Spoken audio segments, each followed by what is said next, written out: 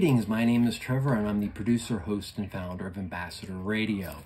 Today's album of the day belongs to one of the most influential and also most underrated acts in contemporary rock history, and that is the German group Can.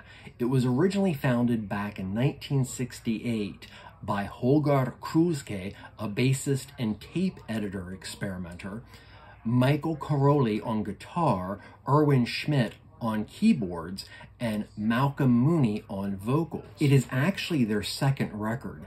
Their first record, which was produced in 1968 under their original name, Inner Space, didn't see the light of day until about 1981, in which it was released as Delay 1968.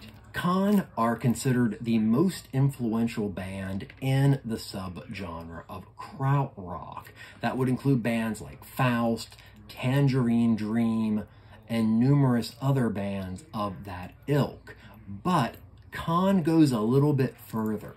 It influenced everything from electronica, later punk, even hip-hop, and any kind of beat experiment. Can was influenced by 20th century composers, specifically of a movement called Musik Konkret, which used a lot of tape looping and recording equipment, and also was supposed to use raw material to produce music. Yet again, bringing Can back to their influence as being a core influence on the eventual industrial movement, which also got its start in Germany. Other influences on Can's sound include the German avant-garde scene at the time, the Velvet Underground, and also early elements of punk.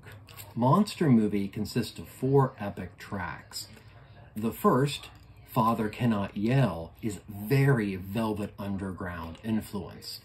The following track, Mary, Mary, So Contrary, is this amazingly playful take on the old nursery rhyme, Mary, Mary, Quite Contrary.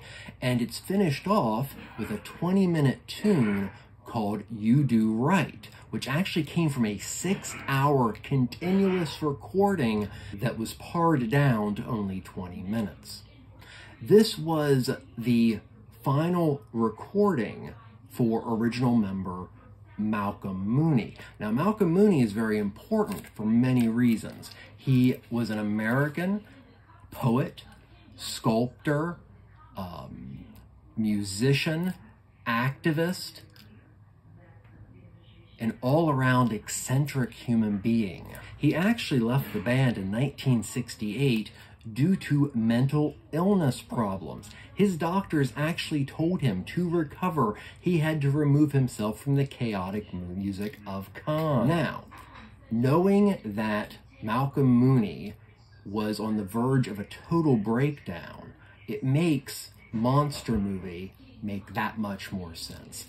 Malcolm's vocals are at times almost painful, at times spoken word, wailing, it's just all over the place, much less considering You Do Right, which is very much a trans-oriented, epically long track that was cut from 6 hours of what most likely was a bipolar 1 manic episode that lasted for about a year. Malcolm was eventually replaced by Dom Suzuki from Japan for what is considered their epic album, Tango Mago.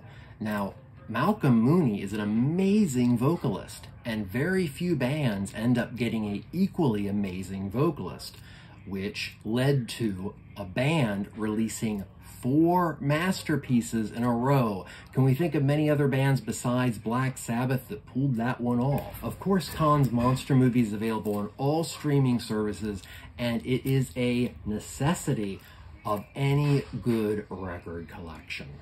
So thank you so much, and until next time, I'll see you on the flip side. Baby, baby, baby, it's okay.